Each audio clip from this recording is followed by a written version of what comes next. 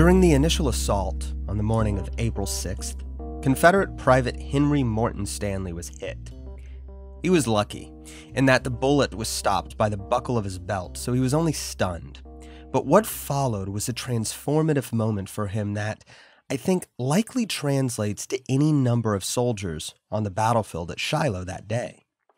I'm going to let him tell the story after he recovered from the hit. Quote, "I could not have been many minutes prostrated before I recovered from the shock of the blow and fall, to find my clasp deeply dented and cracked. My company was not in sight. I was grateful for the rest, and crawled feebly to a tree, and plunging my hand into my haversack, ate ravenously.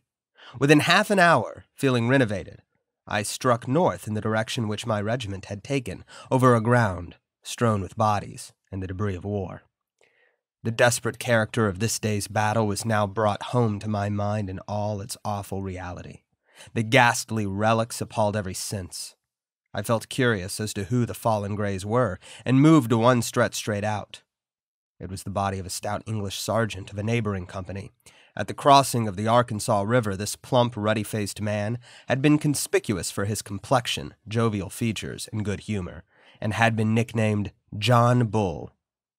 He was now lifeless, and lay with his eyes wide open, regardless of the scorching sun and the tempestuous cannonade which sounded through the forest, and the musketry that crackled incessantly along the front. Close by him was a young lieutenant who, judging by the new gloss on his uniform, must have been some father's darling. A clean bullet hole through the center of his forehead had instantly ended his career. A little further were some 20 bodies, lying in various postures, each by its own pool of viscous blood, which emitted a peculiar scent, which was new to me, but which I have since learned is inseparable from the battlefield. Beyond these, a still larger group lay, body overlying body, knees crooked, arms erect, or wide-stretched and rigid, according as the last spasm overtook them. The company opposed to them must have shot straight. Other details of that ghastly trail formed a mass of horrors that will always be remembered at the mention of Shiloh. I can never forget the impression those wide-open, dead eyes made on me. Each seemed to be starting out of its socket, with a look similar to the fixed, wondering gaze of an infant, as though the dying had viewed something appalling at the last moment. An object once seen, if it has affected my imagination, remains indelibly fixed in my memory, and among many other scenes with which it is now crowded, I cannot forget that half-mile square of woodland, lighted brightly by the sun, and littered by the forms of about 1,000 dead and wounded men, and by horses and military equipments. It formed a picture that may always be reproduced with an almost absolute fidelity, for it was the first field of glory I had seen in my life, and the first time that glory sickened me with its repulsive aspect, and made me suspect it was all a glittering lie. I'm Chris Calton, and this is the Mises Institute podcast, Historical Controversies. Today's episode is going to be something a little bit different. And feel free to let me know if you like this kind of episode or not, because it pretty much grew spontaneously and unplanned, so I don't know whether or not I'll do more like it, but I don't want to rule it out. But today, with the help of Professor CJ from the Dangerous History podcast, we will be telling the stories of two soldiers who served in the Battle of Shiloh.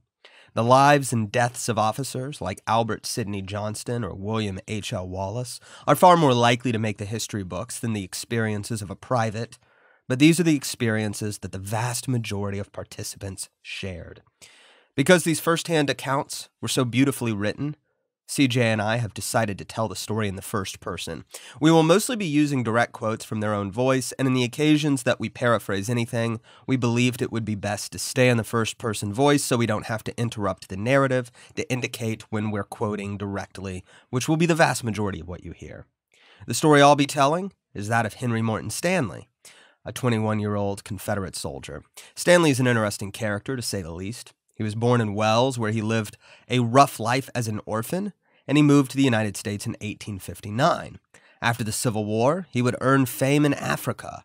When Dr. David Livingstone was sent to explore the Nile River, he was unheard of for some years, and Stanley was sent to find him. And according to legend, when Stanley finally found Dr. Livingstone, he famously said, "Dr. Livingstone, I presume?"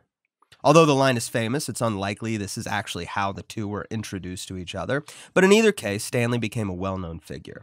He also, more controversially, served as an agent of Belgium's King Leopold during the brutal colonization of the Congo, infamous even by the standards of 19th century African colonization. But at the Battle of Shiloh, he was just a 21-year-old private in the Confederate Army. CJ will be telling the story of a 16-year-old Union soldier named John Cockerill. Cockerill would not become as famous as Henry Morton Stanley, but his life after the war mirrored Stanley in many ways.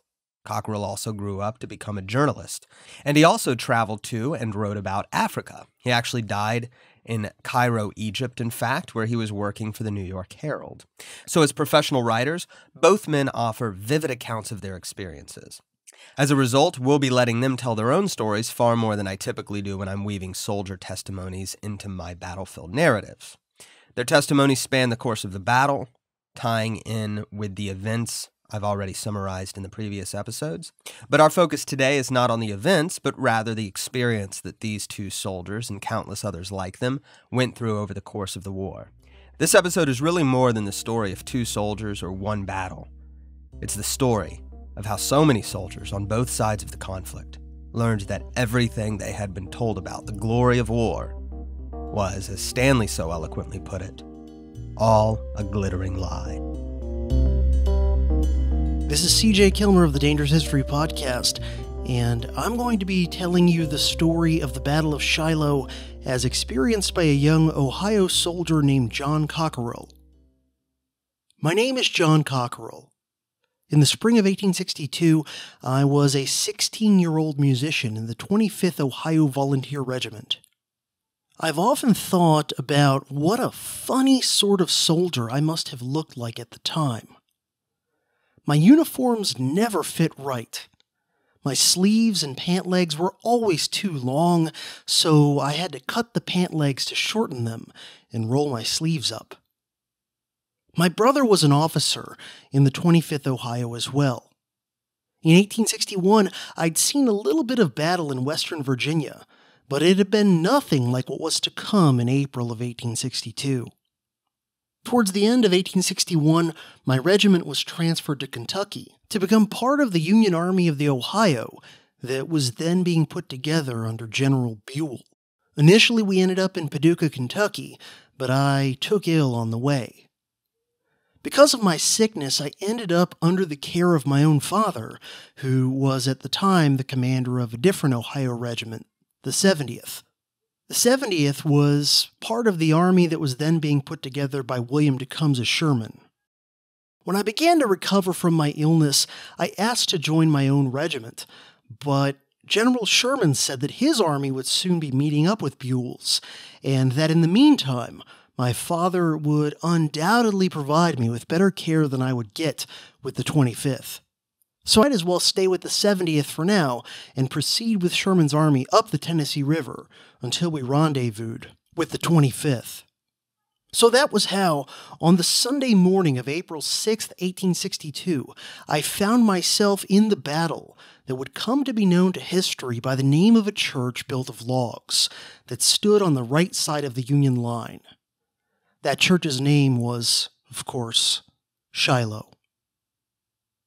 My regiment was just beginning breakfast when we were startled by shots caused by Confederates who were approaching our picket lines, and before long we heard full-on volleys being fired. The 70th Ohio, which at the time consisted mostly of raw recruits, began forming up to fight. I left my breakfast and found my father, whom I found in his tent, in the process of putting on his sword.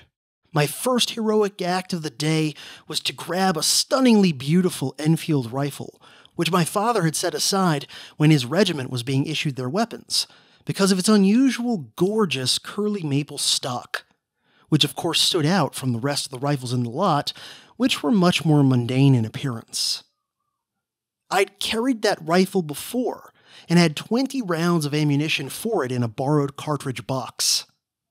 By the time I had my kit strapped on and had stepped outside of the tent, bullets and shells were flying all around us, and my father was already mounted on his horse. He said a quick goodbye and hurried off to lead his men. I was very unsure what exactly to do. At first, I headed over to the church. The battle was already growing intense to my right, and to my front and left, one of the most beautiful pageants I ever saw in the war was unfolding. In the middle of thick woods and undergrowth, there was a partial clearing, what is known as a deadening. A vast, open, unfenced district, grown up with rank, dry grass, dotted here and there with blasted trees, as though some farmer had determined to clear a farm for himself and had abandoned the undertaking in disgust. From out of the edge of this deadening came regiment after regiment and brigade after brigade of the Confederate troops. The sun was just rising in their front, and the glittering of their arms and equipment made a gorgeous spectacle for me. On the farther edge of this opening, 2 brigades of Sherman's command were drawn up to receive the onslaught. As the Confederates moved into this field, they poured out their deadly fire, and, half obscured by their smoke, they advanced as they fired.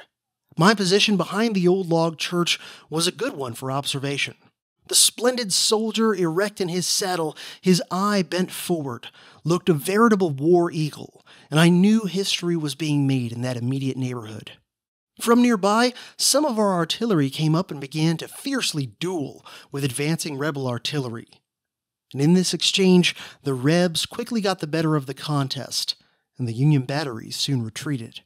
At this point, the enemy was closing in on my left, and I realized that the old log structure of the church would provide very little in the way of real cover. So, using the intermittent tree line as much as I could for a little bit of concealment, I headed back toward the 70th Ohio's headquarters. There, everything was chaos. As I stood there, debating in my mind whether to join my father's command or continue my independent action, 3 men approached, carrying a badly wounded officer in a blanket. They asked for my assistance, and as my place was really with the hospital corps, being officially a musician, and therefore technically a non-combatant, I did comply with their request.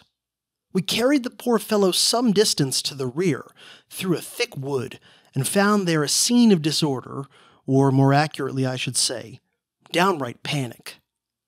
Men were fleeing about in every direction. Commissary wagons were struggling through the underbrush, and the roads were packed, fleeing men and wagons carrying all manner of baggage, ammunition, and provisions of the army. Finding one mostly empty wagon, we placed that wounded officer inside, and then, left at liberty, I started on down toward the Tennessee River. I'd gone probably less than a mile when I encountered General MacArthur's Illinois Highland Brigade, an outfit of veterans easily recognizable by their distinctive Scottish caps. They appeared to be ready, even eager for battle, but were apparently waiting on orders. They gave every appearance of knowing what they were about, a steadiness and confidence that stood in stark contrast to what I'd seen so far from the other Union troops in this engagement. As I approached, a young lieutenant of the Highland Brigade asked me, "Where do you belong?" "I belong to Ohio," was my reply. "Well, Ohio is making a bad show of itself here today," he said. "I have seen stragglers from a dozen Ohio regiments going past here for half an hour. Ohio expects better work from her sons than this." I admit my state pride was strongly pained at hearing this. "Do you want to come fight with us?" he said. I said that I would. He asked me my name and also whether I had any friends on the field. I gave him my father's name and regiment and saw him make a careful entry in a little notebook which he afterward placed in a coat pocket, as he rather sympathetically informed me that he would see, in case anything should happen to me, that my friends should know of it.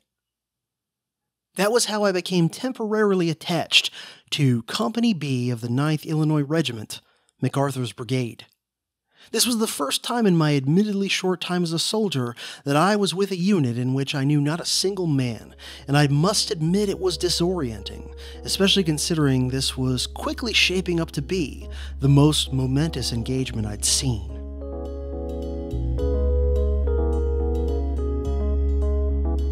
On April 2nd, 1862, we received orders to prepare 3 days' cooked rations. Through some misunderstanding, we did not set out until the 4th. and on the morning of that day, the 6th Arkansas Regiment of Hinman's Brigade, Hardee's Corps, marched from Corinth to take part in one of the bloodiest battles of the West. We left our knapsacks and tents behind us. After 2 days of marching and 2 nights of bivouacking and living on cold rations, our spirits were not so buoyant at dawn of Sunday, the 6th of April, as they ought to have been for the serious task before us. Many wished, like myself, that we had not been required to undergo this discomfort before being precipitated into the midst of a great battle. Generals Johnston and Beauregard proposed to hurl into the Tennessee River an army of nearly 50,000 rested and well-fed Union troops by means of 40,000 Confederate soldiers, who for 2 days had subsisted on sodden biscuit and raw bacon, who had been exposed for 2 nights to rain and dew, and had marched 23 miles. At 4 o'clock in the morning on April 6th, we rose from our damp bivouac, and after a hasty refreshment, were formed into a line. We stood in rank for half an hour or so, while the military dispositions were being completed along the 3-mile front. Our brigade formed at the center.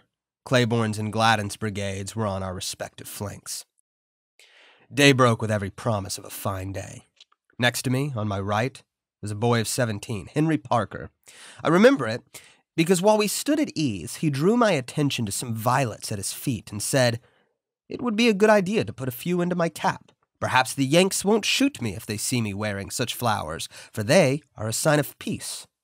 "Capital," said I. "I will do the same." We plucked a bunch and arranged the violets in our caps. The men in the ranks laughed at our proceedings, and had not the enemy been so near, their merry mood might have been communicated to the army. Once the line was ready, we started our march toward the enemy. Before we had gone 500 paces, our serenity was disturbed by some desultory firing in our front. It was then 5:15. "They're at it already," we whispered to each other. "Stand by, gentlemen," said our captain, L.G. Smith. Our steps became unconsciously brisker, and alertness was noticeable in everybody. The firing continued at intervals, deliberate and scattered, as at target practice. We drew nearer to the firing, and soon a sharper rattling of musketry was heard. "That is the enemy waking up," we said. Within a few minutes, there was another explosive burst of musketry. The air was pierced by many missiles, which hummed and pinched sharply by our ears, pattered through the treetops, and brought twigs and leaves down on us. "Those are bullets," Henry whispered with awe. "There they are," was no sooner uttered than we cracked into them with leveled muskets. "Aim low, men," commanded Captain Smith. I tried hard to see some living thing to shoot at, for it appeared absurd to be blazing away at shadows. But still advancing, firing as we moved, I at last saw a row of little globes of pearly smoke streaked with crimson, breaking out with spurt of quickness from a long line of bluey figures in front. And simultaneously, there broke upon our ears an appalling crash of sound, the series of fusillades following one another with startling suddenness, like a mountain upheaved, with huge rocks tumbling and thundering down a slope, and the echoes rumbling and receding through space. Again and again these loud and quick explosions were repeated, seemingly with increased violence, until they rose to the highest pitch of fury and in unbroken continuity. All the world seemed involved in one tremendous ruin. This was how the conflict was ushered in, as it affected me. I looked around to see the effect on others, or whether I was singular in my emotions, and was glad to notice that each was possessed with his own thoughts. All were pale, solemn, and absorbed. By transmission of sympathy, I felt that they would gladly prefer to be elsewhere, though the law of the inevitable kept them in line to meet their destiny. We plied our arms, loaded, and fired with such nervous haste as though it depended on each of us how soon this fiendish uproar would be hushed. My nerves tingled, my pulses beat double quick, my heart throbbed loudly and almost painfully. But amid all the excitement, my thoughts, swift as the flash of lightning, took all sound and sight and self into their purview. I listened to the battle raging far away on the flanks, to the thunder in front, to the various sounds made by the leaden storm. I was angry with my rear rank because he made my eyes smart with the powder of his musket, and I felt like cuffing him for deafening my ears. After a steady exchange of musketry, which lasted some time, we heard the order. "Fix bayonets, on the double quick," in tones that thrilled us. There was a simultaneous bound forward, each soul doing its best for the emergency. The Federals appeared inclined to await us, but at this juncture, our men raised a yell.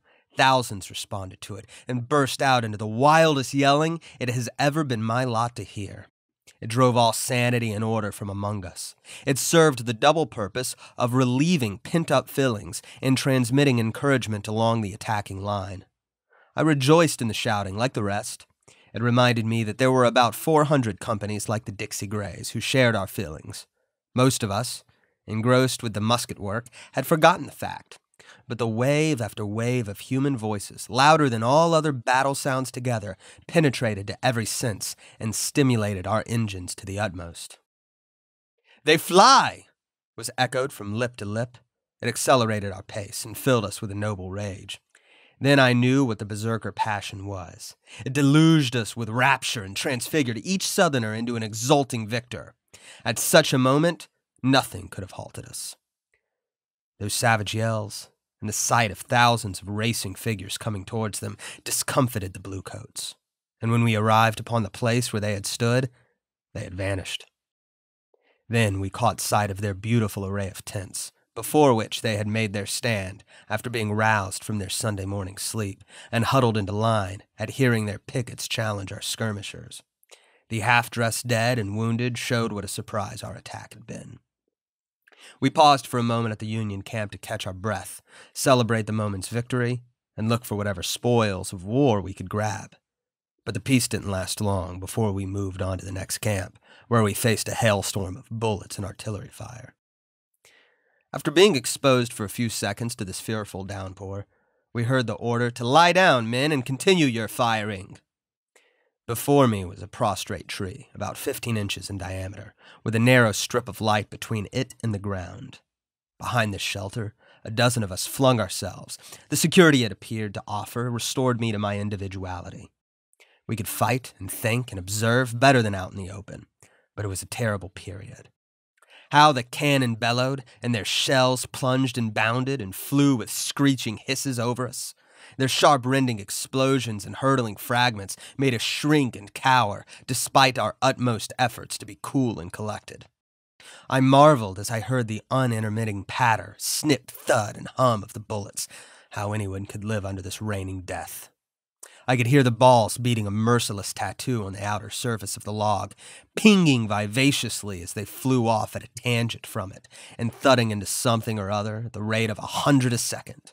One, here and there, found its way under the log and buried itself in a comrade's body. One man raised his chest, as if to yawn, and jostled me. I turned to him, and saw that a bullet had gored his whole face and penetrated into his chest. Another ball struck a man a deadly rap on the head, and he turned on his back and showed his ghastly white face to the sky. "It is getting too warm, boys," cried a soldier, and he uttered a vehement curse upon keeping soldiers hugging the ground until every ounce of courage was chilled. He lifted his head a little too high, and a bullet skimmed over the top of the log and hit him fairly in the center of his forehead, and he fell heavily on his face.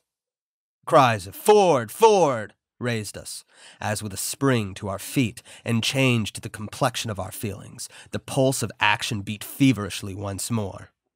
Just as we bent our bodies for the onset, a boy's voice cried out, "Oh, stop! Please stop a bit! I've been hurt and can't move!" I turned to look, and saw Henry Parker standing on one leg and dolefully regarding his smashed foot. The violets, it seemed, did not protect him from the Yankee fire after all. Somebody yelled, "Forward! Forward! Don't give them breathing time!" And we instinctively obeyed, and soon came in clear view of the bluecoats, who were scornfully unconcerned at first. But seeing the leaping tide of men coming on at a tremendous pace, their front dissolved, and they fled in a double-quick retreat. Again we felt the glorious joy of heroes.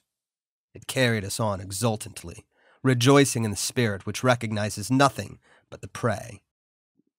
We were no longer an army of soldiers, but so many schoolboys racing, in which length of legs, wind, and condition tell.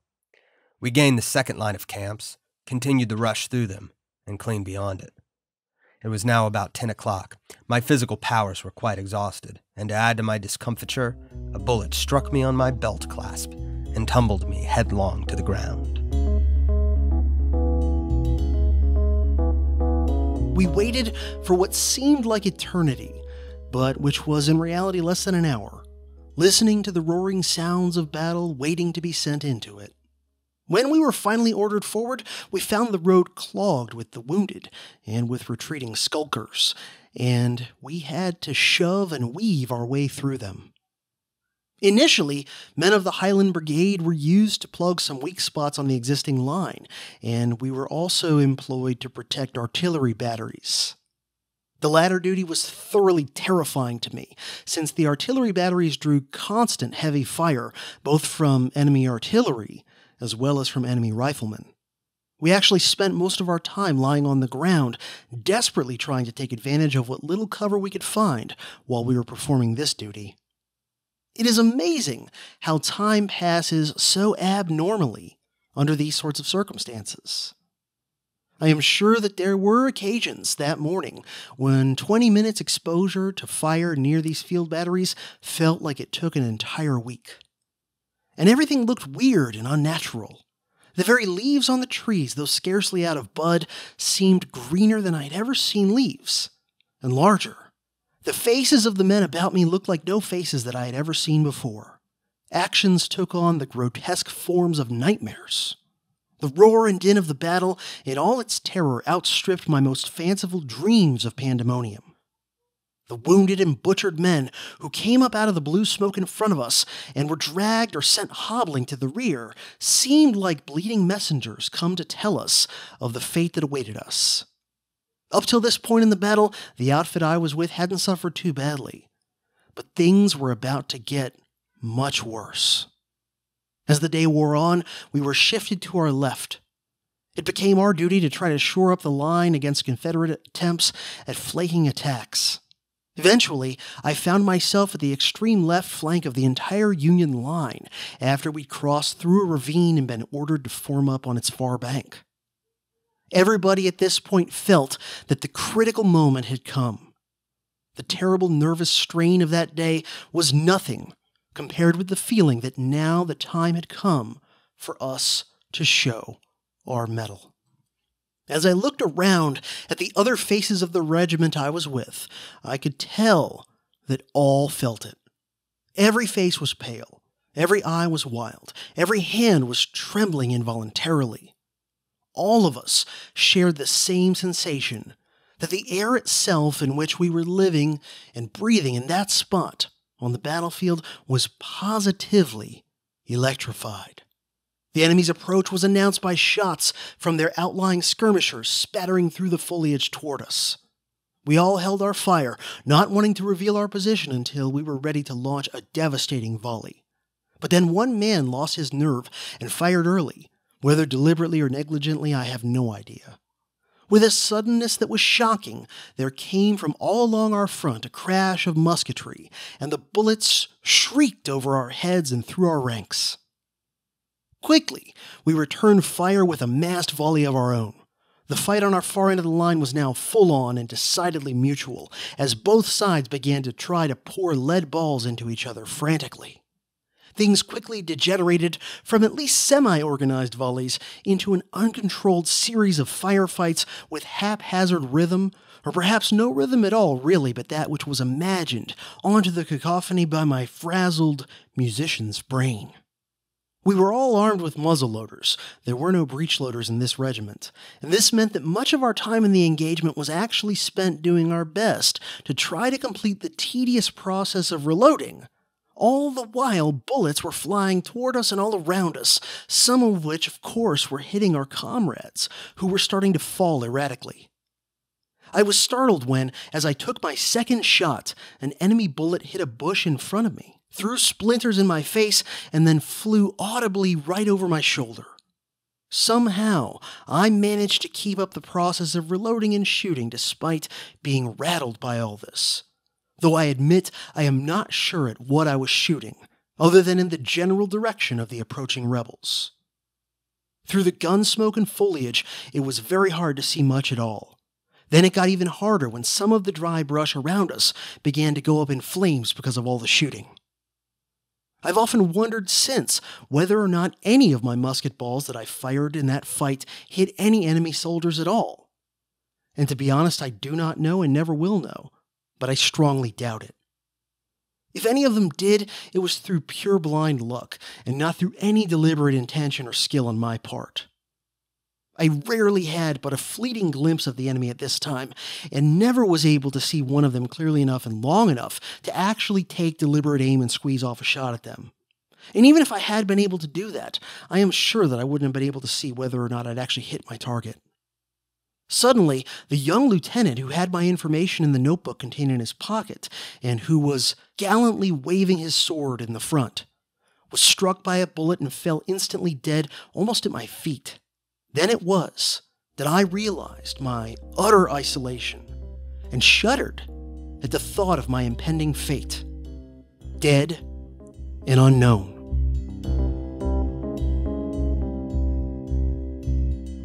After I recovered from the shock of being hit, I looked at the massive dead bodies lying around me. Can it be, I asked myself, that at the last glance they saw their own retreating souls and wondered why their caskets were left behind? My surprise was that the form we made so much of, and that nothing was too good for, should now be mutilated, hacked, and outraged, and that the life hitherto guarded as a sacred thing and protected by the Constitution, law, ministers of justice, police, should of a sudden, at least before I can realize it, be given up to death. An object once seen, if it has affected my imagination, remains indelibly fixed in my memory, and among many other scenes with which it is now crowded, I cannot forget that half-mile square of woodland, lighted brightly by the sun and littered by the forms of about 1,000 dead and wounded men, and by horses and military equipments.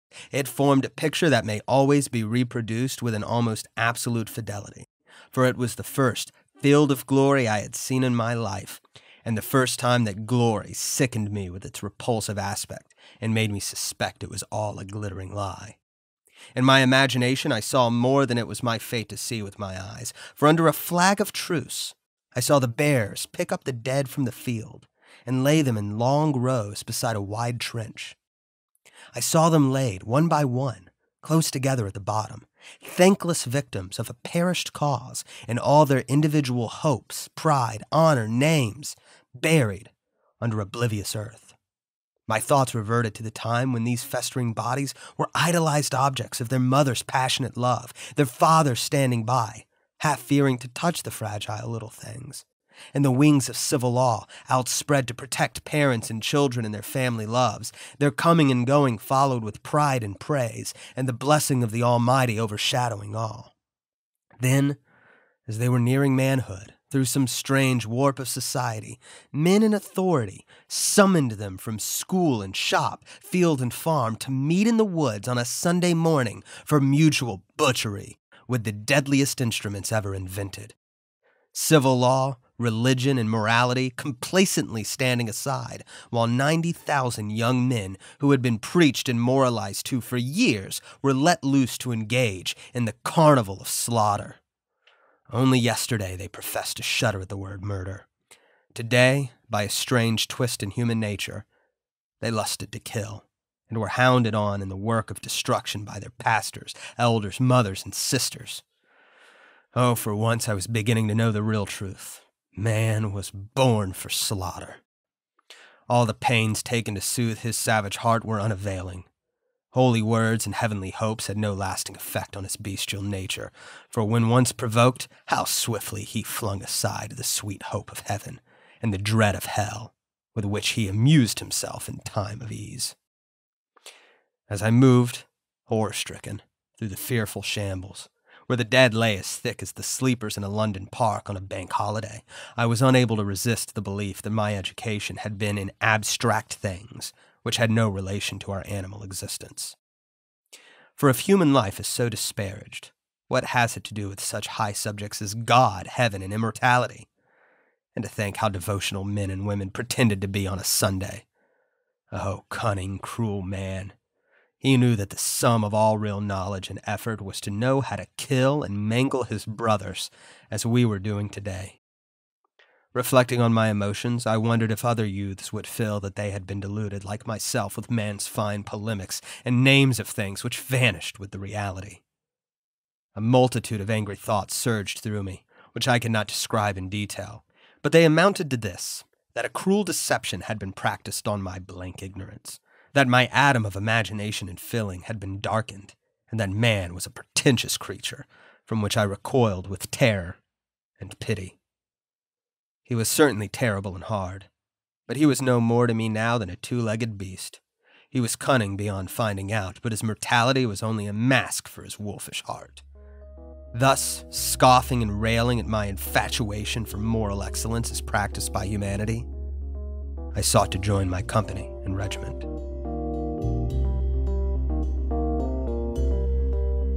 By this time, the fire from the enemy in our front, which was the division of General Hardee turning the flank of the Federal position, became so terrible that we were driven back into the ravine. Here, we were comparatively safe. We could load our rifles, crank up the bank of the ravine, fire, and pull back into the safety of the ravine to reload. However, many unlucky men who crawled up the embankment to take a shot suddenly fell back, dead or wounded, and in one instance, as I crouched down loading my piece, a man who had been struck above me fell on top of me and died by my side. It was here, in this terrible moment, that I, just a 16-year-old boy, suddenly couldn't help but think of my peaceful Ohio home, where a loving, anxious mother was doubtless thinking of me and worrying terribly every day that I was gone. The thought suddenly occurred to me that perhaps my own father had been killed elsewhere in this terrible battle. These thoughts made me want nothing more than to be out of this horrible fight, but somehow I kept firing as long as my cartridges lasted. When these were gone, a fierce sergeant with a revolver in his hand placed its muzzle close to my ear and demanded why I was not firing. I told him that I had no cartridges. "Take cartridges from the box of the man there," he said, pointing to the dead man who had just fallen upon me. But mine was an Enfield rifle, and my deceased neighbor's cartridges were for a Springfield rifle.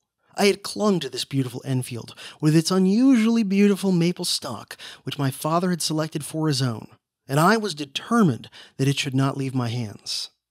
Then suddenly the enemy came upon us in full charge, and looking up through the smoke of the burning leaves, I saw the gray, dirty uniforms of the Confederates.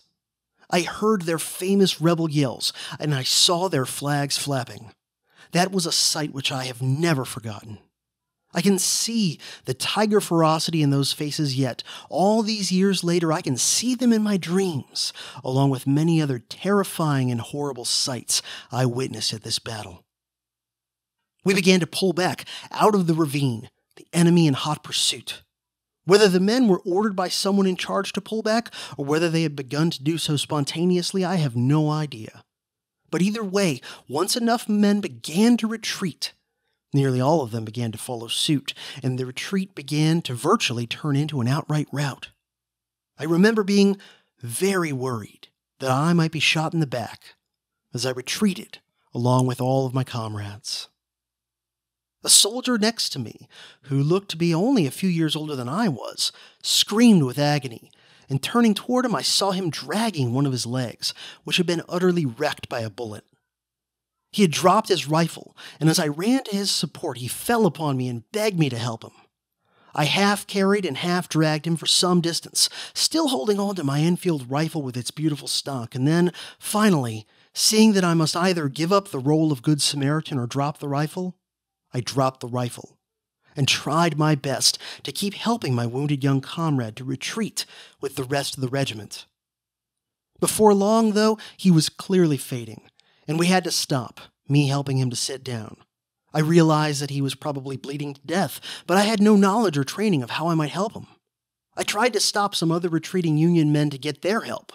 The first of these just ignored me, and the second took a quick look and just said, "He's a dead man." He was right. In little time, the wounded young soldier died right in front of me, and I was totally helpless to do anything for him. Perhaps there was nothing more that anyone, even a surgeon, may have been able to do for this young man in that moment. Perhaps not.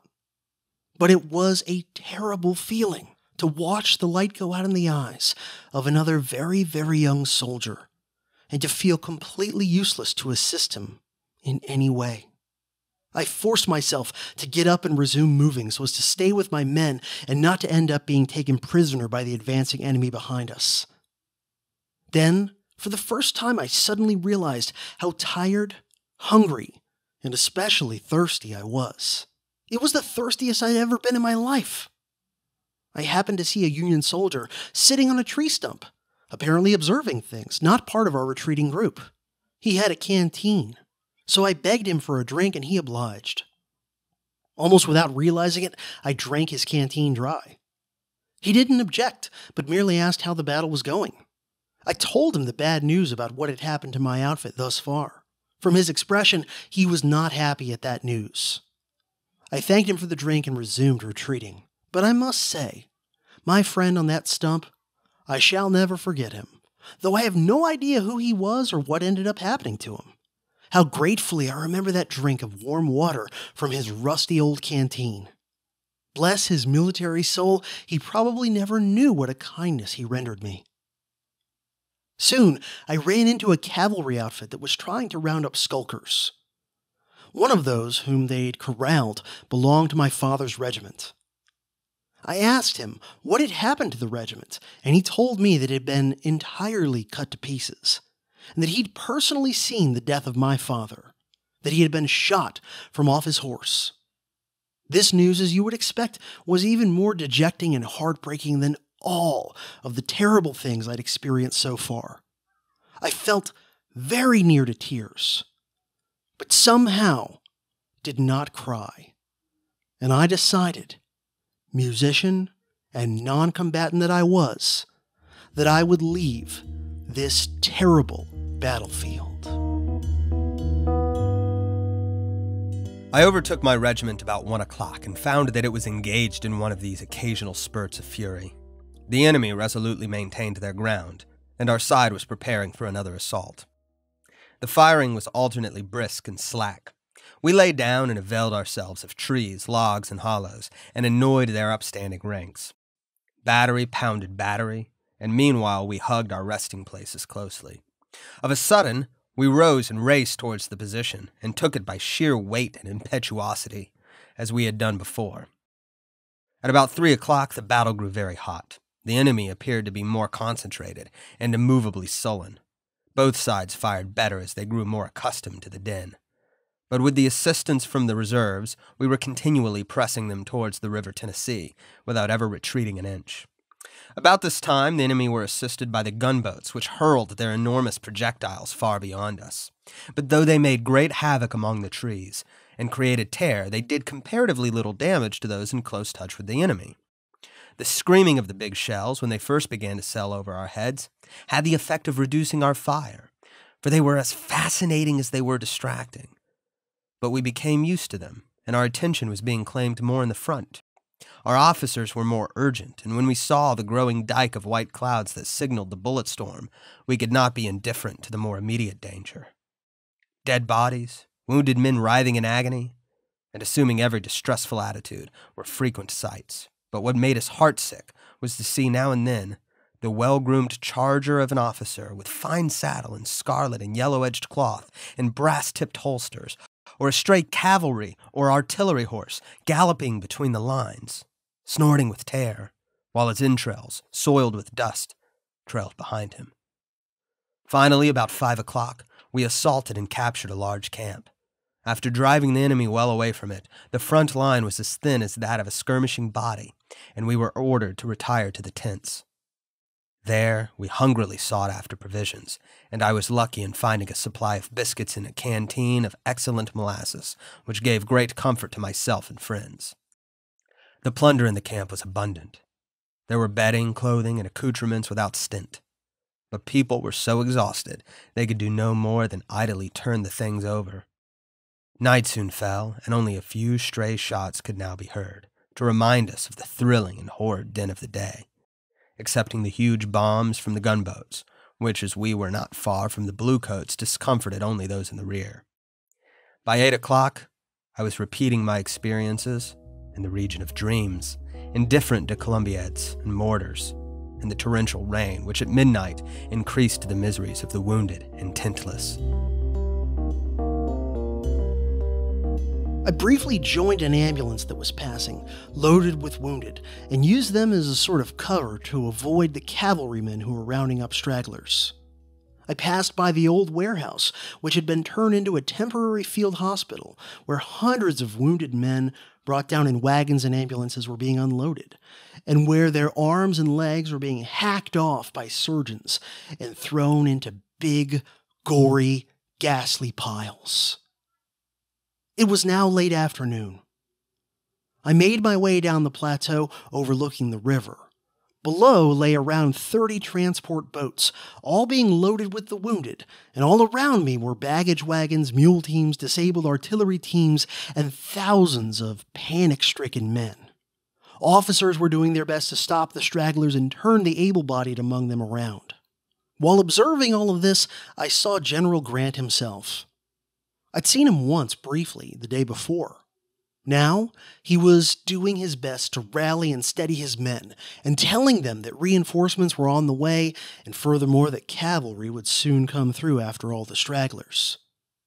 Soon thereafter, the cavalry did sweep through the area, and most of the skulkers appeared to form up, seemingly ready to return to the fight. However, within minutes of the cavalry's departure from the area, most of the skulkers, well, they resumed their skulking. I didn't see Grant again during the entire war, and the next time I personally saw him, he was actually the President of the United States. As I sat and watched the far side of the river, a horseman emerged, waving a white flag with a red square in its center. Some men nearby me were worried, believing this to be Texas cavalry, but I knew that this was in actuality an auspicious omen for us, for that flag signified General Buell's Union Army. Our empty transport ships began to ferry over these reinforcements.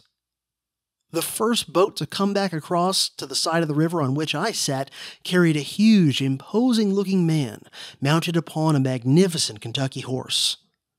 The man wore an enormous hat with a black feather in it. I knew that this was the Union general known as Fighting Bull Nelson. As the boat carrying him hit the beach on my side of the bank, Nelson put spurs to his horse and jumped over the gunwale. As he did this, he drew his sword and rode right into the crowd of refugees, shouting, "Damn your souls! If you won't fight, get out of the way and let men come here who will." I realized that Nelson's presence probably meant that my original regiment, the 24th Ohio, was nearby. I managed to persuade a boatman to allow me onto the ship to cross back to the other side. Once across, I quickly found the 24th, and my brother with it, who was understandably surprised to see me. I did my best to quickly tell him my story, including the terrible news I'd heard about our father. Then I asked him if he had anything to eat, and to my pleasant surprise, he had his Negro servant bring me a broiled chicken, which I devoured as I moved with the regiment back toward the battle lines. As we came closer to the heart of the action, I saw a man's head get blown clean off by a cannon shot, and yet I didn't stop voraciously consuming the chicken for a moment. My nerves were settled, and my stomach was asserting its rights. My brother turned to me, and giving me some papers to keep and some messages to deliver in case of his death, shook me by the hand and told me to keep out of danger, and above all things, to try and get back home. This part of his advice I readily accepted. I watched, though, as the brigade met and stopped the advancing Confederates. Then the artillery, including that of the river gunboats, began to fire fiercely as the sun went down, and then finally the roar of the battle ceased entirely. All night long, the transport boats wheezed and groaned and came and went with their freight of humanity. And right by my side marched all night long the poor fellows who were being pushed out to the front to take their place on the battle line for the morrow. By this time, the road was churned into mud that was knee-deep, and as regiment after regiment went by with that peculiar slosh of men marching in mud, and the rattling of canteens against bayonet scabbards so familiar to the ear of the soldier, I could hear in the intervals the low complainings of the men and the urging of the officers, until it seemed to me that if there ever was such a thing as hell on earth, I was in the fullest enjoyment of it. As fast as a transport unloaded its troops, the gangway was hauled in and the vessel dropped out, and another took the vacant place, and the same thing was gone over again. Now and then, a battery of artillery would come off the boat, the wheels would stick in the mud, and then a grand turmoil of half an hour would follow, during which time every man in the neighborhood was impressed to aid in relieving the embargoed gun. The whipping of the horses and the cursing of the drivers was less soothing, if anything, than those soul-shattering gunboat broadsides. There never was a night so long, so hideous, or so utterly uncomfortable. An hour before dawn, I awoke from a refreshing sleep, and at daylight, I fell in with my company, but there were only about 50 of the Dixie present. Almost immediately after, symptoms of the coming battle were manifest. Regiments were hurried into line, but even to my inexperienced eyes, the troops were in ill condition for repeating the efforts of Sunday. However, in brief time, in consequence of our pickets being driven in on us, we were moved forward in skirmishing order. In a short time, we met our opponents in the same formation as ourselves, and advancing most resolutely, we threw ourselves behind such trees as were near us, fired, loaded, and darted forward to another shelter. Presently, I found myself in an open, grassy space, with no convenient tree or stump near. But seeing a shallow hollow some 20 paces ahead, I made a dash for it, and plied my musket with haste. Despite our firing, the bluecoats were coming uncomfortably near. I arose from my hollow, but to my speechless amazement, I found myself a solitary gray in a line of blue skirmishers. My companions had retreated. The next I heard was, "Down with that gun, Secesh, or I'll drill a hole through you. Drop it quick." Half a dozen of the enemy were covering me at the same instant, and I dropped my weapon, incontently. 2 men sprang at my collar and marched me, unresisting, into the ranks of terrible Yankees. I was a prisoner. I heard bursts of vituperation from several hoarse throats, which straightened my back and made me defiant. "Where are you taking that fellow to? Drive a bayonet into the damn bastard. Let him drop where he is," they cried by the dozen with a German accent. They grew more excited as we drew near, and more men joined in the opprobrious chorus. Then a few dashed from the ranks with leveled bayonets to execute what appeared to be the general wish. I looked into their faces, deformed with fear and fury, and I felt intolerable loathing for the wild-eyed brutes. Their eyes, projected and distended, appeared like spots of pale blue ink in faces of dough. Reason had fled altogether from their features, and to appeal for mercy to such blind, ferocious animalism would have been the height of absurdity. But I was absolutely indifferent as to what they might do with me now. Could I have multiplied myself into 1,000, such unintellectual-looking louts might have been brushed out of existence with ease, despite their numbers. They were apparently new troops from such backlands as were favored by German immigrants. And though of sturdy build, another such massive savagery and stupidity could not have been found within the 4 corners of North America. How I wished I could return to the Confederates and tell them what kind of people were opposing them. Before their bayonets reached me, my 2 guards flung themselves before me and, presenting their rifles, cried, "Here, stop that, you fellows! He is our prisoner!" A couple of officers were almost as quick as they, and flourished their swords, and amid an expenditure of profanity, drove them quickly back into their ranks, cursing and blackguarding me in a manner truly American. A company opened its lines as we passed to the rear. Once through, I was comparatively safe from the Union troops, but not from the Confederate missiles, which were dropping about and striking men right and left. Though my eyes had abundant matter of interest within their range, my mind continually hearkened back to the miserable hollow which had disgraced me, and I kept wondering how it was that my fellow skirmishers had so quickly disappeared. But it was useless to trouble my mind with conjectures. I was a prisoner. Shameful position! What would become of my knapsack and my little treasures, letters and souvenirs of my father? My father died when I was only an infant, so I had no memory of him. My mother gave me up as a baby, but she left me with some mementos of my father, which I always carried with me. They were lost beyond recovery. On the way, my guards and I had a discussion about our respective causes, and though I could not admit it, there was much reason in what they said, and I marveled that they could put their case so well. For until now, I was under the impression that they were robbers who only sought to desolate the South and still the slaves. But according to them, had we not been so impatient and flown to arms, the influence of Abe Lincoln and his fellow abolitionists would not have affected the Southerners pecuniarily. For it might have been possible for Congress to compensate slave owners, that is, by buying up all the slaves, and afterwards setting them free.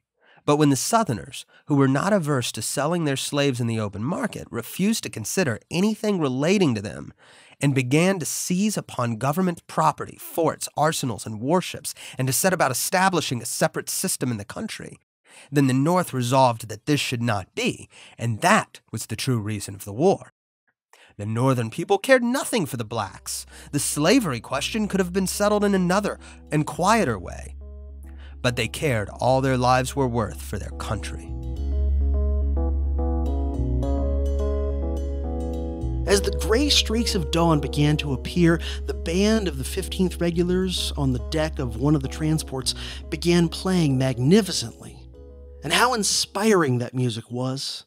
Every soldier, even the wounded ones, looked to be experiencing the same uplift from the music that I was. Soon there was light enough to see a little bit, and the sounds of renewed battle began to reach our ears. It began just as a shower of rain begins, and soon deepened into a terrible hailstorm, with the booming artillery for the thunder. I got up and started immediately toward the front, for everybody felt now that the battle was going to be ours. Those fresh, sturdy troops from the Army of the Ohio had furnished a blue bulwark behind which the incomparable fighters of Grant and Sherman were to push to victory. Even the skulkers of the previous day seemed to be imbued with genuine manhood, and thousands of them were returning to the front to render good service. My only breakfast that morning consisted of a swig of so-called commissary whiskey given to me by a comrade. As cold, wet, and depressed as I was, I have to say that whiskey, as terrible as it tasted, brought me such consolation as I had never found before. I have drunk champagne in Epernay. I have sipped Johannesburger at the foot of its sunny mount. I have tasted the regal Montepulciano. But by Jove, I have never enjoyed a drink as I did that swig of common whiskey on the morning of April 7th, 1862. By around 10 o'clock that morning, our army was taking the initiative, going on the offensive and pushing forward, and I resolved without a second thought to continue to go forward with them, despite what I had told my brother about seeking safety. As we advanced, we regained all the ground we had lost the previous day. The underbrush had been almost completely mowed down in many places by bullets, and much of what was left had been scorched by the brush fires. And giant trees had been shattered by artillery fire. In many places, the bodies of the dead lay upon the ground so thick that I could have stepped from one to the other. The pallid faces of the dead men in blue were scattered among the blackened corpses of the enemy. This to me was a horrible revelation, and I have never yet heard a scientific explanation of why the majority of dead Confederates on that field had turned black. All the bodies had been stripped of their valuables, and scarcely a pair of boots or shoes could be found upon the feet of the dead. In most instances, pockets had been cut open, and one of the pathetic sights that I remember was a poor Confederate lying on his back, while by his side was a heap of ginger cakes and bologna sausages, which had been tumbled out of the trousers pocket cut by some infamous thief. The unfortunate man had evidently filled his pocket the day before with the edibles he'd scavenged, but he had been killed before he had had the opportunity to enjoy any of his spoils. There was something so sad about this that it brought tears to my eyes, which was strange, considering that I had succeeded in choking back the tears when I had learned of my father's death. Everywhere, the corpses, both the blue-clad and the gray-clad, were mingled together. It was no uncommon thing to see the bodies of Federal and Confederate lying side by side as though they had bled to death while trying to aid each other. As I pushed onward to the front, I passed the ambulances and the wagons bringing back the wounded and talked with the poor bleeding fellows as they hobbled along toward the river. They all spoke of victory. Toward the evening, I found myself back in the vicinity of the old Shiloh church, but could get no news specifically of the 70th Ohio Regiment. Night came on, and I lay down and miraculously fell asleep at the foot of a tree, so exhausted I did not mind the discomfort. It rained all night, as I found in many of the battles that I witnessed thereafter. Somehow, rain tended to follow heavy fighting. The battle, which would of course become known as Shiloh, had pretty much ended by early evening. The enemy had withdrawn toward the city of Corinth. There's a small epilogue to Stanley's tale that compels me to break from the first-person narrative. Stanley's story at Shiloh ends in 1891. After he was taken prisoner, he defected from the Confederacy and joined the Union, so his comrades in the Southern Army had no idea what became of him. One friend from his regiment, James Slate, who was fondly referred to as Old Slate, sent him a letter on March 28, 1891. The letter read, quote, "Dear Sir, I'm anxious to know if you enlisted in Company E, Dixie Gray's 6th Arkansas Regiment. On the 6th of April, 1862, the Confederates attacked the Yankees at Shiloh. Early in the morning, I was wounded, and I never saw our boyish-looking Stanley no more, but understood he was captured and sent north. I have read everything in newspapers and your histories, believing you are the same great boy. We all loved you and regretted the results of that eventful day. This is enough for you to say in reply that you are the identical boyish soldier. You have wrote many letters for me. Please answer by return mail. Very truly yours, James M. Slate." I think this letter is worth including because it can remind us of the lasting effects the war had on the people who fought in it. 29 years after the Battle of Shiloh, James Slate was still trying to find out what had become of his comrades. In the Civil War, it wasn't uncommon for friends and family members to never learn what happened to their loved ones. After 3 decades, you would probably assume that they were what John Cockerill called dead and unknown. But a lot of people spend years, perhaps even the rest of their lives, looking for information on their missing loved ones. Presumably, one would assume that if somebody still hadn't shown up for years after the war, it would be easy enough to accept that they'd been killed.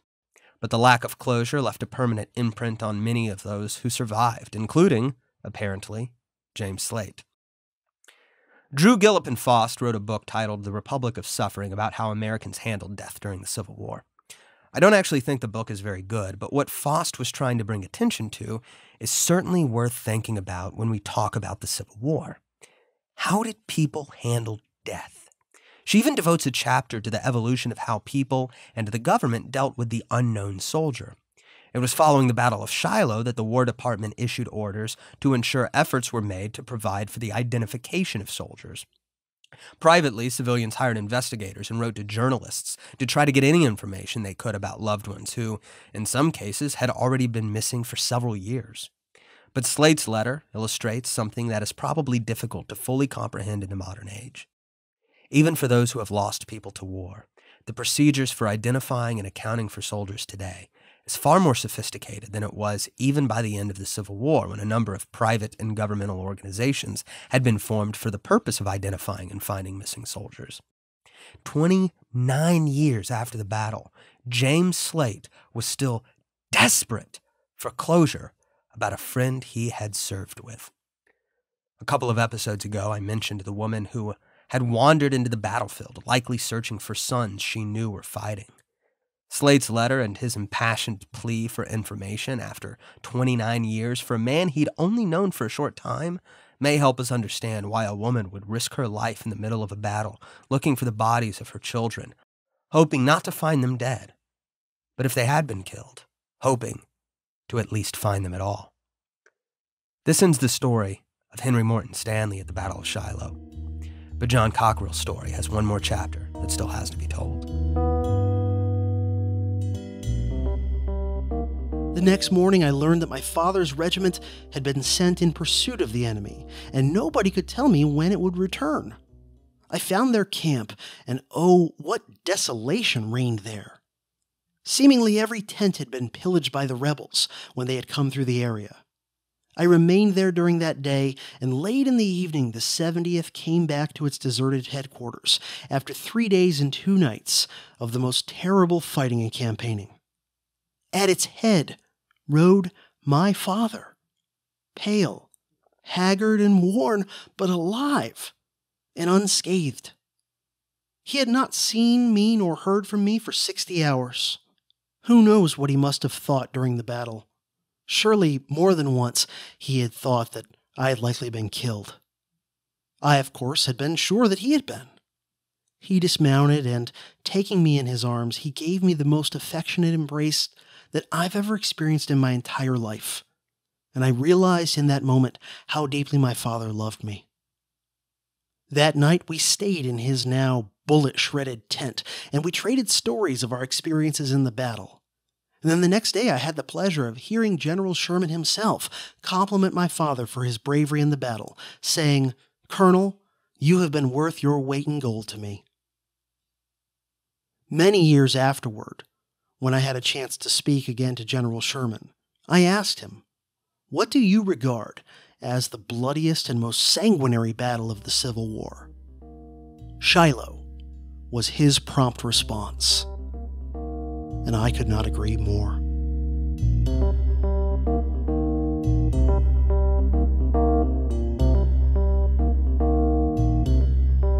Historical Controversies is a production of the Ludwig von Mises Institute.